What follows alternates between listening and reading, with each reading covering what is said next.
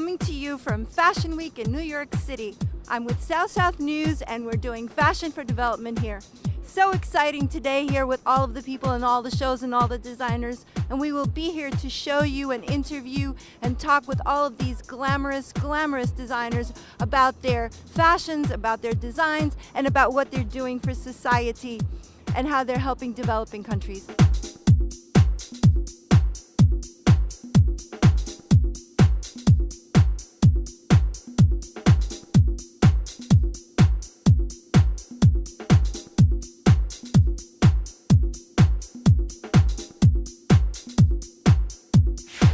Tell me what you're wearing. Well, I want to know what you're wearing. I'm wearing the House of Toy mini kilt, and then the hand embroidered sweater with the flowers, cashmere with the fox hood, and then of course I have the P3 bamboo t-shirt, which is my new favorite now.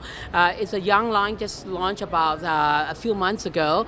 It's funny, this is all I wear every single day. In the past 30 years, I wear Calvin Klein t-shirt. Now I cannot even put on my Calvin's anymore. It's scratched. It is the most comfortable t-shirt. Really? Wow. Isn't it incredible? I could see that. Yes. Wow, and it looks amazing. Yeah, on thank you. you, thank you. And the models as well, what will they be wearing tonight? Well, tonight the collection is all about timeless beauty. It's the first time in a long time that I'm not designing a theme collection. It's just about timeless beauty. It's more about the color. I'm playing with a color palette that I don't normally play with.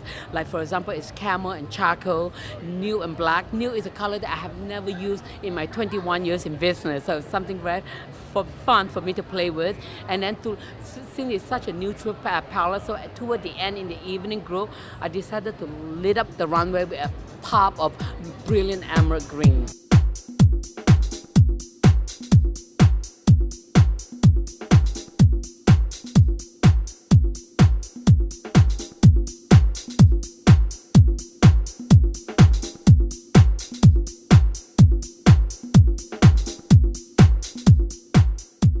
You're so well known for your lavish fabrics. Yes. So I want to hear a little bit more about the amazing fabrics that you're doing. Yeah, this collection, half the collection is made out of Laura Piano fabric. We have the opening with Laura Piano baby camel hair coating, baby camel hair silk suiting, cashmere clouds suiting, cashmere donegal tweed, and wool herringbone, all from Laura Piano. Literally, it's like half the collection are from Laura Piano, which I'm a big fan of their fabric.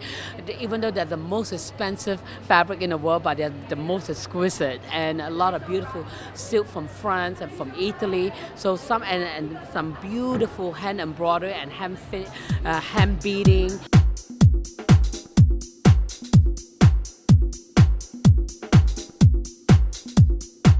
I have been supporting Lance Armstrong Foundation for 3 years, from 2006 to 2009. In 2008 and 2009, I was a top fundraiser for the foundation. 2008, I raised $286,000 for the foundation for cancer survival, and 2009 we did $368,000. So, but this year, what is beautiful about the collection?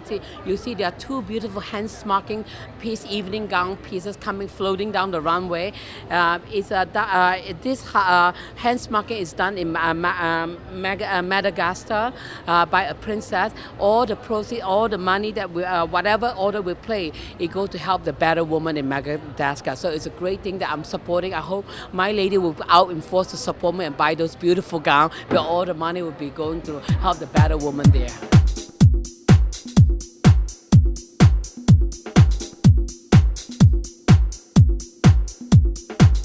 Overall, the fashion industry, how do you see it contributing to society and to developing countries around the world? What is your feel on that? My view is that I hope, it bridges the communication, because everyone loves fashion. I don't know how much charity work each designer are doing, but hopefully with the fashion becomes so global, it helps for me, fashion is not life and death. Hopefully what we do, put a smile on everyone's face, inject a little happiness in someone's life.